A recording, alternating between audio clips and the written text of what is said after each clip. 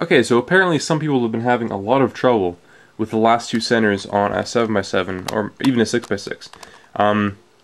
Big cube centers, I'm not going to lie, they are a bit of a trick to get your head around, but there's sort of a method that I use, and it's quite reliable, and it's quite quick, which is important to speed solving, obviously. And I'll show it to you. It's pretty good. I'll start showing you on the 5x5 though, just because it's a lot less confusing. So there's a really cool commutator that you can use that'll make solving centers on any cube super easy. Basically what this commutator does is it switches around center pieces. Any pieces within the, that aren't edges or corners. So like on a 7x7 you can switch any of these pieces with like another color. So I'll show you exactly how it works. This is what it looks like quickly.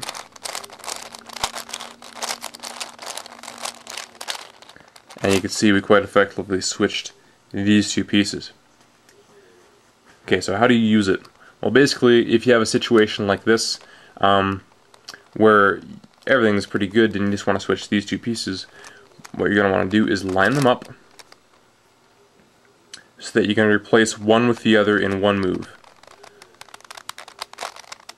So like I can move this up there, right to where the green piece was, and that's one move. So just line them up, and then move this up, swap the top to a different column, move that slice up, bring the top back, bring the slice down, bring the top back to the right, and move this slice down. So I'll show you that again, but for like an edge this time, I guess.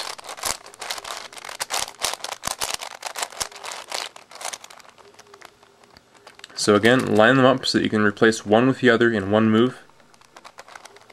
Do so by moving the slice up. Move the piece into another column. Move that slice up. Bring it back. Move the slice down. Bring it back again. And move the second slice down. One more time.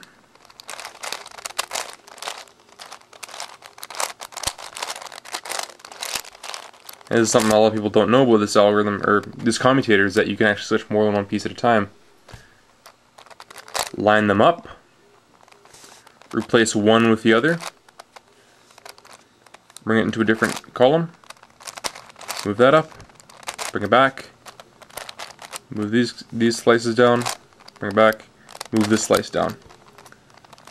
So that's pretty simple, and the beauty of it is that it doesn't affect anything else at all on the cube.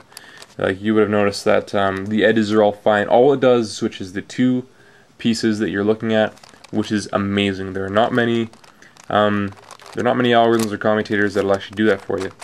So, well, actually that's the point of commutators, so I shouldn't say that. So how about on the 7x7? Okay, so here's a fairly realistic case on the 7x7 where you're looking at the last two centers. Obviously the other four centers are done, and these are not hard at all, so I won't go into detail of those. Really, we're just looking at the last two centers. And I'll admit, I did have some problems with this too when I started 7x7, but quite easy, especially when you know that commutator. Now obviously we don't want to have to do every individual piece with that commutator because it would take forever, seriously forever.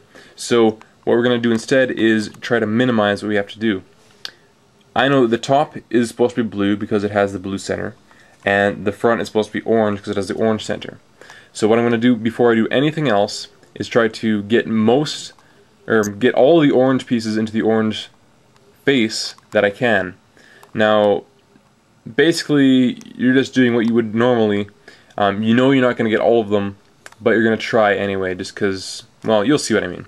So I got this strip of 3, and I got nothing down here, so let's try moving that, and that'll come back into the top layer here. So bring those 3 down, and we end up bringing 1 up.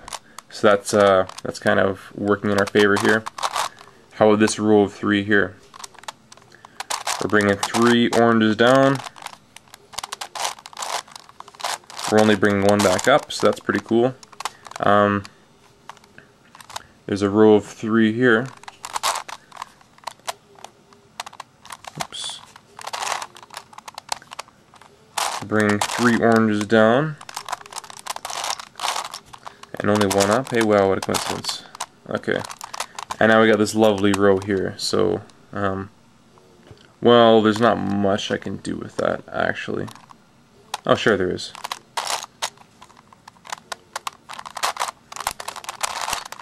We're bringing 4 down, and we're bringing 3 back up, so that kind of helped a little bit, I guess. Okay, now at this point, that's about as good as I can get with my limited knowledge of 7x7.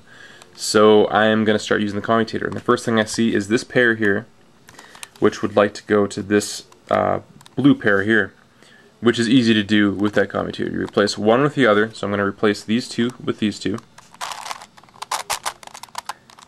Move it into a different column.